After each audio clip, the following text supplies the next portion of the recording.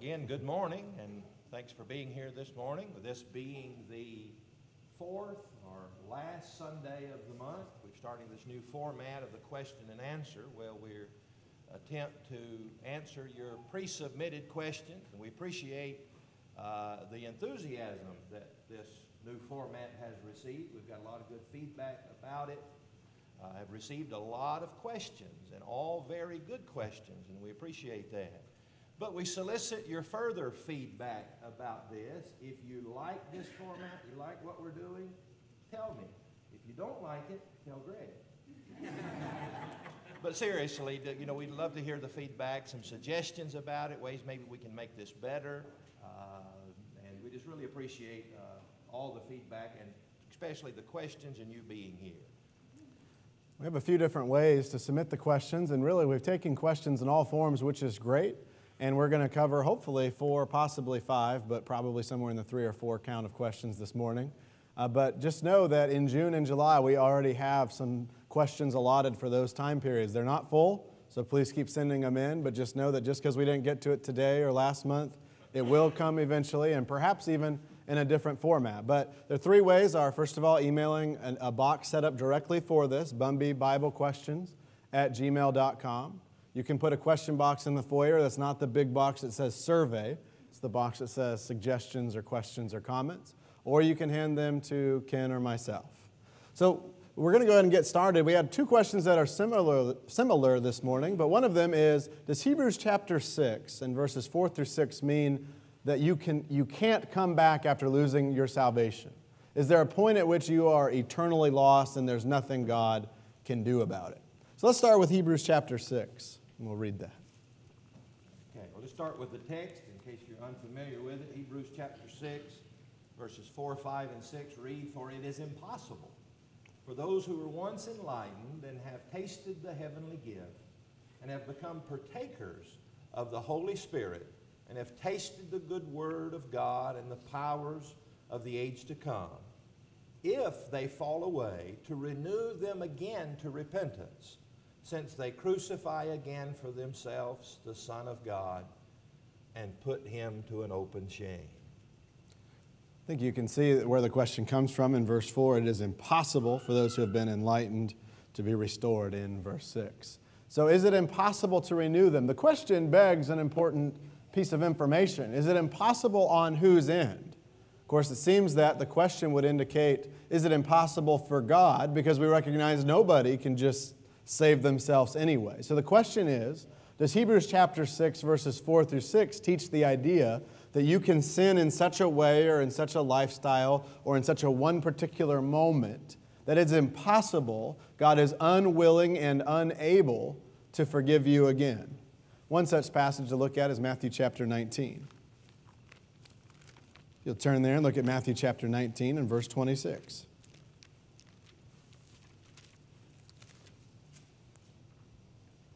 As you read in Matthew chapter 19, even beginning in verse 23, Jesus addresses his disciples on the heels of speaking to the rich young man. He says, "Truly I say to you, only with difficulty will a rich person enter the kingdom of heaven. And again I tell you, it is easier for a camel to go through the eye of a needle than for a rich person to enter the kingdom of God." Now when the disciples heard this, they were greatly astonished, saying, "Who then can be saved?" But Jesus looked at them and said, "With man this is impossible, but with God all things are possible." We need to be careful that we don't put God into a box of our own understanding. Of course, passages apply like Isaiah 55, the idea that God's ways are higher than our ways, His thoughts are higher than our thoughts. And sometimes when we read the Bible and we go through these questions, not on purpose, just because they're our mindset, we kind of think in our own box when Jesus makes it clear, and the whole Bible makes it abundantly obvious, that God operates on a plane far outside of our own.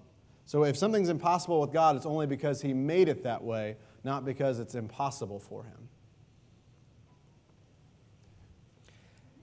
Now, it would be possible for man to get to such a state to where it could be said of that person that his return, nay, even his own salvation would be impossible. Look in 1 Timothy chapter 4 at the warning of that state of man.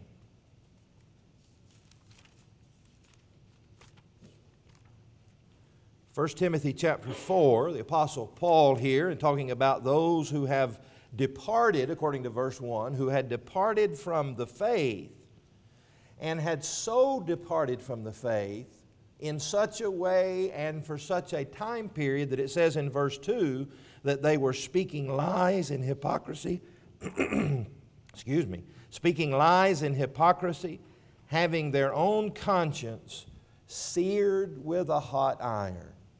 And so here's someone who is so far gone and has been gone for so long that that conscience has been violated so many times that it's described as being seared. This word seared is the Greek word from which we get our English word cauterized. And so it's just been cauterized. It's beyond feeling. And so it's possible for someone who has fallen away to fall away so far and so severe that their conscience is so hardened or so seared that even the beauty of the gospel can't touch them. You think of someone who's just so callous to the truth or so callous to emotion or to sin, and it could be stated of that person that then it's impossible because of their own conscience. Again, as Greg said, not because of the impossibility on God's end, but possibly on man's end. So when the question is can we reach a state where it's impossible to be renewed or forgiven or to reach true repentance, the question could be answered yes, but not on the end of God by any means, but on our own means. If you look at Hebrews 6 again, you'll note the theme that matches with Luke 15 and the prodigal son. Now, who would make it impossible? In Hebrews 6, note the description in verse 4, it's impossible in the case of those who have once been enlightened, tasted heavenly gifts, shared in the Holy Spirit. This is somebody who understands the fruits of salvation. They understand what God has offered, and they have done what with it? Well, rejected it. This isn't somebody who's fallen away on hard times or somebody who's sinned once or twice, and we'll address that concept in a couple questions from now. But when you think about the prodigal son, was he forever lost? Well, no, but how long was his journey? It wasn't simply an hour or two away. It wasn't a day or two. He was gone for a period of time, and what was the father doing? Waiting and hoping for his return. Now, the son could have stayed away, but the father was there ready to take back the son, and the son hadn't yet reached a point where he refused to come home. In fact, what was his turning point? Do you remember his thought? My father's servants are eating better than what I am. But he did come back, and where was the prodigal father? Standing, and I like the picture with his arms wide open, ready to celebrate a returned soul. And that's the picture of our God. It's not impossible for God. It would be impossible when we reject every good thing that God has to offer. What else would draw somebody back? Those are the questions that are kind of left for us. And impossible, in some sense, for faithful Christians. What are you going to say to someone who has experienced the glories of salvation and have rebelliously walked away? Like that father in the story of the prodigal son. We wait. We welcome their return. And not that we don't make attempts, but there may be really nothing that we can say to that person other than we love them and that we're patiently waiting along with the Father for them to come back. And so this idea of impossible to renew them again, not that God would not accept them back, but impossible to renew them. If someone is so far gone, what is to be said? And so the warning, I think, the takeaway from this is as the theme of the book of Hebrews from which this text comes, number one, don't fall away. Don't fall away because of the inherent dangers that are there. Keep that freshness of the gospel, that love of God and of salvation, so that you never get to that state where your conscience is so far gone that there's really nothing to bring you back. If you look at this, and in a final comment on the idea of not falling away, this passage, if you take the popular idea of once saved, always saved, this passage cannot make any sense with just about any reasonable interpretation. And when you pair that with Hebrews 3, verses 12 through 14, where he warns you against falling away from the living God, you take this passage, you take Hebrews chapter 10, if you go on sinning deliberately after receiving the knowledge of the forgiveness, the knowledge of the truth, there no longer remains a sacrifice for sins. These passages don't make any sense, so we have to be reasonable with Scriptures to then understand even more difficult Scriptures. So you see the importance of rightly dividing the word of truth as we go along for this question to even have an answer. that we can get to. All right, that brings us to question 2. Could Jesus have sinned? Of course, this is a good question, and we have a temptation to take this a million different ways, and Ken and I could each preach very long sermons on different interpretations of this question. But we're taking it at its core of the idea was it possible for Jesus to sin? Was it within his ability to choose to do wrong? So we're going to look at one critical passage of could Jesus sin is found in Hebrews chapter 4. Hebrews chapter 4, and again, if we take the idea that Jesus, it was not possible for him to sin, he could not choose that if he wanted to, it makes this passage not only diluted, but perhaps a waste of space. In Hebrews chapter 4, verses 14 through 16, since then we have a great high priest who has passed through the heavens, Jesus the Son of God, let us hold fast our confession. For we do not have a high priest who is unable to sympathize with our weaknesses, but one who in every respect has been tempted as we are, yet without sin. Let us then with confidence draw near to the throne of grace, that we may receive mercy and find grace to help in time of need. The idea that Jesus was sinless is not only important for his sacrifice, a point we'll perhaps make soon, but if you notice in this context, it's that he was tempted, and so we are to do what in verse 16? Knowing that, take confidence and have an assurance that our great high priest has been tempted, knows what the struggle is like. That would be an artificial, non-real struggle, though, if he couldn't sin. So, of course, he not only was tempted by Satan to do wrong, he could have chosen to do wrong, yet that last phrase, the end of verse 15, yet without sin, was the choice of Jesus, not an unconditional statement. Temptation, by its very definition, implies the ability to be able to give in to that temptation, or it really ceases to be a temptation. We won't necessarily turn over there, but you remember the context in Matthew chapter 4 of what we sometimes call the temptation of Jesus. I think we need to be careful to not imply that that's the only time that Jesus was tempted. But he was tempted those 3 times directly by Satan. Tempted to turn the stones into bread, tempted to cast himself off the pinnacle of the temple to prove that God was with him, and tempted in the sense of bowing down to Satan to receive all the kingdoms of the world. And so there again, temptation. Jesus was tempted by Satan. Tempted to what? Tempted to sin. And again, by its very definition, temptation to sin implies the ability to be able to give in to that sin. And so it would seem from that passage alone that yes, Jesus could have sinned. He could have given in to either one of those 3 temptations. We might even look at it this way: if he was not able, if he was just physically not able to commit a sin, then wouldn't his reply to Satan's temptations been very different?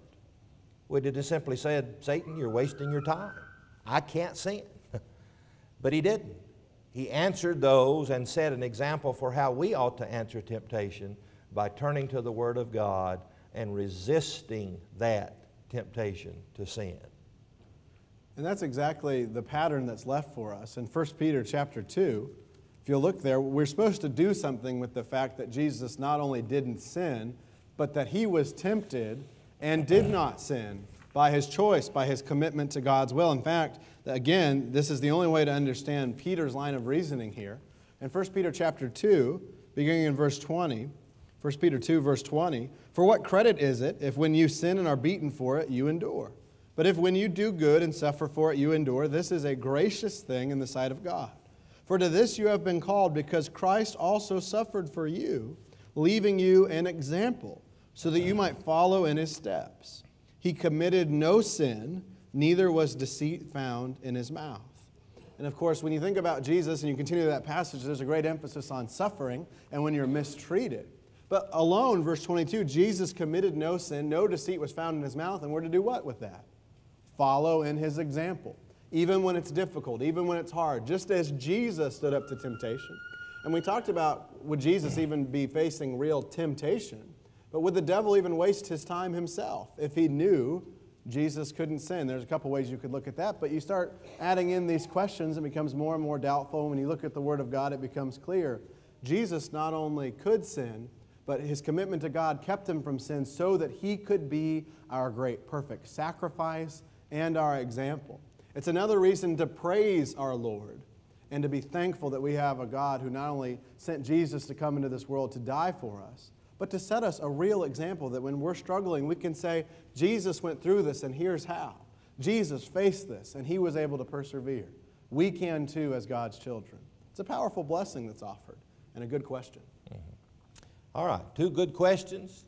Question number 3 is, what is the sin that does not lead to death? Very similar to our first question, but this text, of course, is found in 1 John chapter 5. And Greg's going to read that for us. 1 John chapter 5, verses 16 through 18. If anyone sees his brother committing a sin not leading to death, he shall ask, and God will give him life. To those who commit sins that do not lead to death, there is a sin that leads to death. I do not say that one should pray for that. All wrongdoing is sin, but there is sin that does not lead to death. So you see the interesting question come out of that text. The question then is, what kind of sin leads to death? What's the distinction here that he's obviously drawing in 1 John 5 of a sin? Both of them are sins, but one sin that leads to death and one sin that does not lead to death. Again, they're both obviously sins that are being talked about, but what's the distinction? What is the sin that leads to death? It could be said that the sin that leads to death, one category of that, or one way of defining it, is this just outright rebellious or defiant sin. Turn over to Hebrews chapter 10. Again, this kind of ties into the concept of that impossibility of renewing someone, that it would be impossible to renew someone to repentance if they are just openly rebellious and defiantly sinning. In Hebrews chapter 10, verse 26, it says, "For if we sin willfully after we have received the knowledge of the truth, there no longer remains a sacrifice for sins," and go on to verse 27, "but a certain fearful expectation of judgment and a fiery indignation which will devour the adversaries." Christ died for our sins. We receive and accept that blood to wash away our sins. But then if we just defiantly and openly in a rebellious way walk away from Him, then there's no other sacrifice. If we reject that sacrifice and are unwilling to submit to that Christ, there's not going to be another Messiah. There's not going to be another cross that we can appeal to. And so this open, defiant, rebellious sin is certainly could be a sin that's obviously going to lead to death, because that person, unless there is abject repentance and turning around, that person's not going to come back to Christ. And that leaves verse 31 for him, a fearful thing to fall in the hands of the living God. This just kind of quickly is reminiscent of that first question, Hebrews 6, verse 4 through 6. This is a person it's impossible again to renew, Hebrews 6, verse 4. They've tasted the heavenly gift. They've shared in the goodness. They've received all the blessings. What's going to bring them back, as we mentioned before? This would be somebody who has given up on God. That sin leads to death. Now the question becomes, well, isn't Hebrews 10:26, isn't most all sin deliberate? Sure, there are some sins we commit, not always knowing the full will of God. There are sins of ignorance. But for the most part, don't we deliberately sin every time? This is not just deliberately in the choice to sin, but the choice to not do anything about it.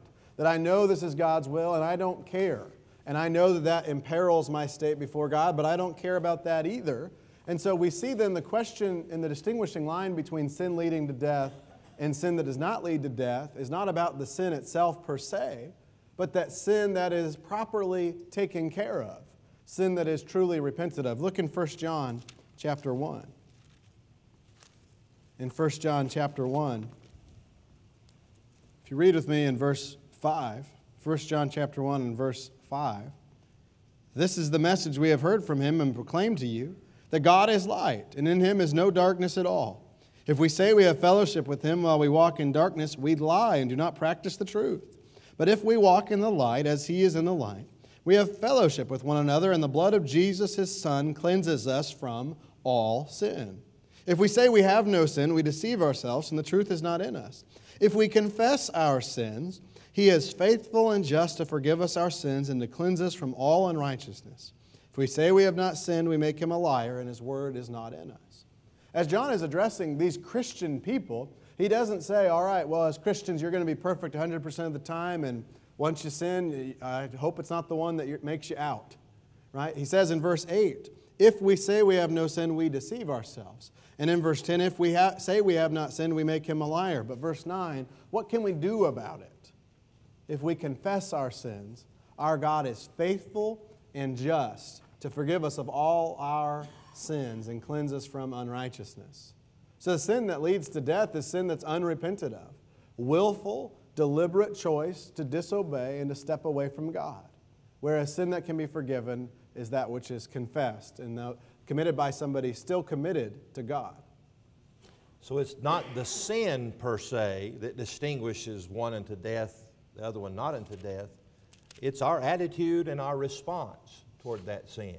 If we turn back to him and seek his forgiveness, then that's obviously not a sin that's going to lead to death.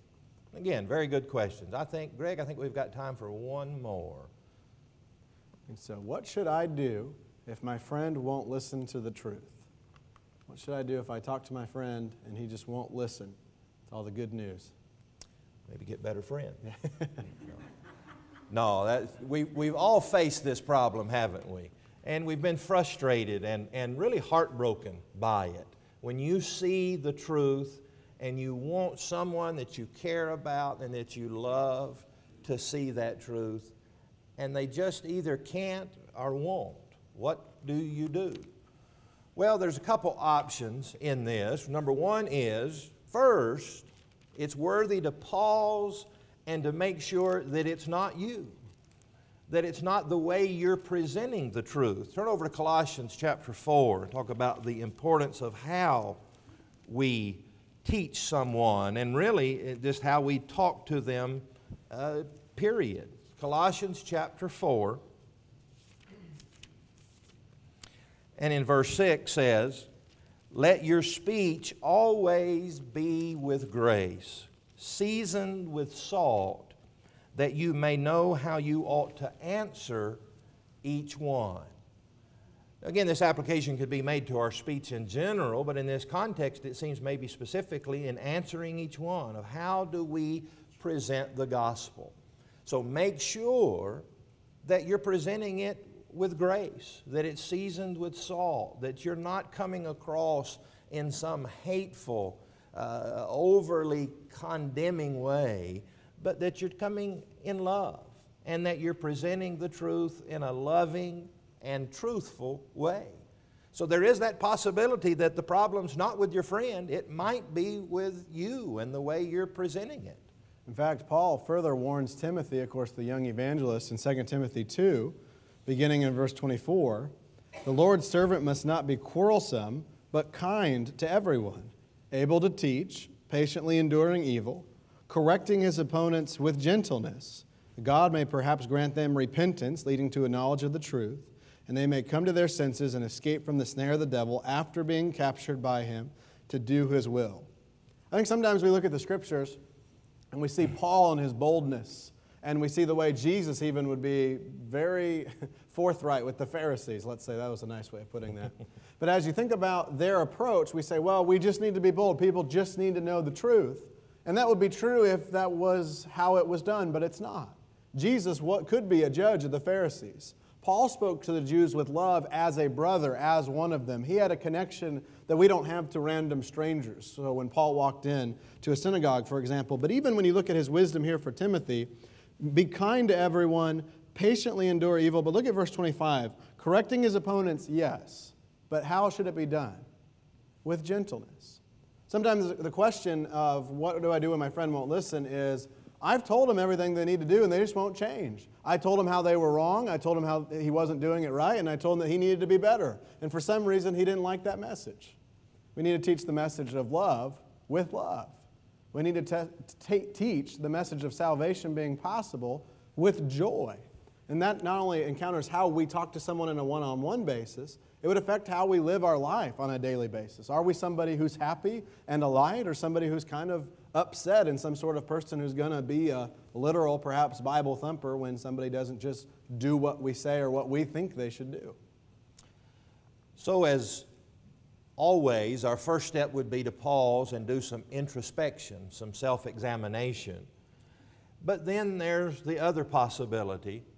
Maybe they just won't listen. In Matthew chapter 10, Jesus sends His apostles out to preach and to teach the gospel. And He prepares them for the eventuality, not the eventuality, but the reality that there'll be some who won't listen, who won't hear the truth. And you remember famously what Jesus told them to do in that case. He said to shake the dust off of your feet. There comes a time where you have to just move on. Not necessarily move on from that friend. You can still be friends with them and still leave that door open and still from time to time try. But it may simply be that here's a heart that's not the type of soil in that parable of the soils that's ready to hear the gospel at that time.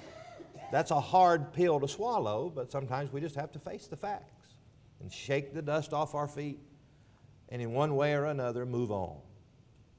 And of course, sometimes there's the more nuclear option. Sometimes it might be needing to come back, and sometimes it just won't work. In Matthew 7, verse 6, sometimes this passage is asked, what is an application? I think we have found one here. In Matthew 7 and verse 6, do not give dogs what is holy, do not throw your pearls before pigs, lest they trample them underfoot and turn to attack you. That certainly is what many of the Jews did with Paul his entire life. They literally chased him around trying to attack him because they rejected his message. And there wasn't anything wrong with that messenger. Sometimes people will just not listen to truth. The darkness sometimes hates the light. We have to do all that we can, be always willing, like God, who, as we've already discussed, always wants people to return in repentance. We have to be willing to teach, but also be cognizant of the fact that sometimes the soil's not ready.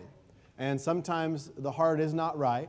And at that point in time, when we've done the best we can, we've prayed, and we've known that God is the one who ultimately provides the increase, it's time to move forward for that time, or at least for a little while. So as we think about the question of what do I do when my friend won't listen, we need to do some introspection, and then we need to think about who we're talking to, not prejudging them, but teaching them with love, gentleness, and with a kindness, recognizing that they too, like us, need the gospel message. That it's a message of love and forgiveness and salvation, not one just of condemnation, although that's something to avoid. We want to defeat the devil. We want to be with our God. Thanks again for your questions. Keep them coming. We've got some lined up, but as Greg said, we still need more. And so we appreciate your kind attention as we are examining the Scriptures together this morning. Greg, will you lead us in a word of prayer? Our dear God, most gracious and loving Heavenly Father, we praise you always. We praise your great name. We thank you for being the almighty God that you are, who created the world, who holds it in your hand, and who knows each and every one of us, the hairs on our head, the thoughts in our heart. Help us to be dedicated servants of yours. Thank you so much for revealing your word to us. Help us to cherish it and study it daily, to speak to you daily, and that when we don't, that you will strengthen us, and you'll encourage us, and that the Christians here will rally together as a team to be pleasing to you, and so that we won't fall away, but rather be strengthened in our service. Help us as we teach others, that we do so with gentleness and kindness, that we reflect on your great love, your great mercy, and the salvation that you offer. Thank you for all the Christians here and the searching for truth. Help us to always find what we need. We trust you. We love you. We thank you for sending Jesus to die on the cross for our sins, and it's in his name we pray. Amen. Amen. We'll now be dismissed to our classes.